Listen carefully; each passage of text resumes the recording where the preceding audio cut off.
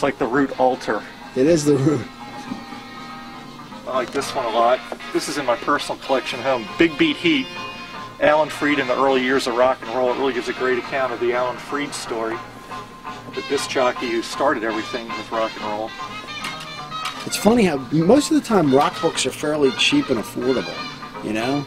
There's not a big... Well, they are, and the thing is, nowadays with eBay and Amazon.com, it's fairly easy to get almost any title, but a lot of these rock and roll books just weren't very popular at the time they were released in the 60s and 70s, and they had a very short first printing. So there's not a lot of copies out there available. Right. And a lot of times, titles you're looking for just don't show up on eBay or Amazon.com. So you have to resort to used bookstores or record stores, and you never know what you're going to find. This is a very interesting title, The Age of Rock. So they have an excellent selection here of music books at Joe's Record Paradise, I can tell you that. Yeah, what is there like a book that you've been chasing, looking for a long time, or is there one that you've, like a holy grail of rock books? Well, really, one of the toughest books to find, it was an Alice Cooper autobiography, which somebody else co-wrote it with him. It was called Me, Alice, and they've never reprinted that book. It was only printed in hardback, and it goes for ridiculous prices on eBay. I mean, it's upwards of like $500 or $600 a copy, and that's one of the rarest rock and roll books in existence. Me, Alice, by Alice Cooper. And that was published when? I believe it was sometime in the 70s, but it had a very short, it was a hardback and a very short run.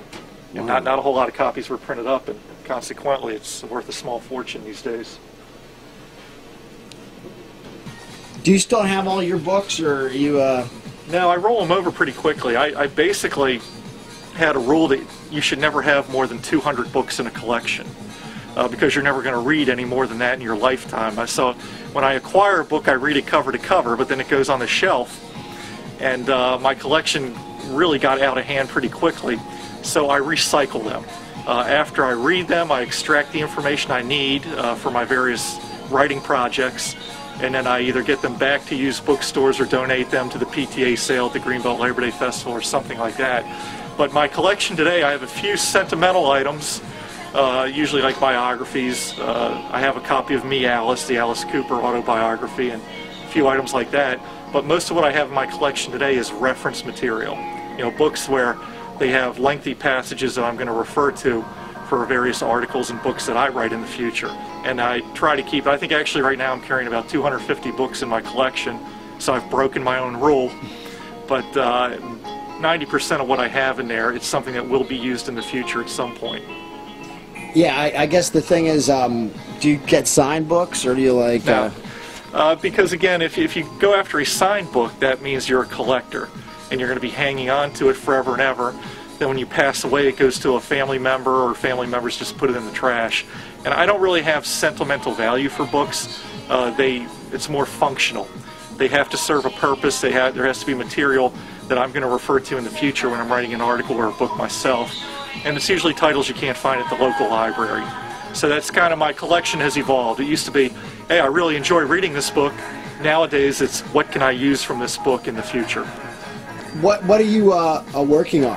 What do you want to talk about that you're working on right now? I have one main project, which I started working on April 1st, 2006.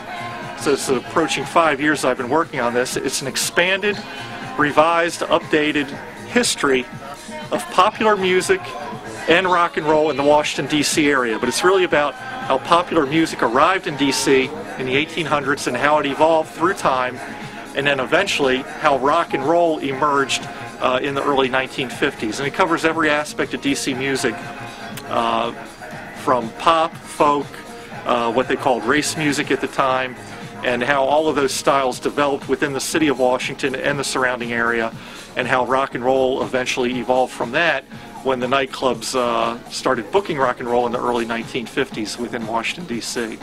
And within that framework, I'm interviewing many additional musicians, musicians who didn't get covered in the first versions of Capitol Rock. I'm expanding on a lot of the musicians who were profiled in Capitol Rock, and it's a very sizable, very detailed very in-depth and very ambitious project, and I'm hoping I can get it done within the next couple of years, but we'll see.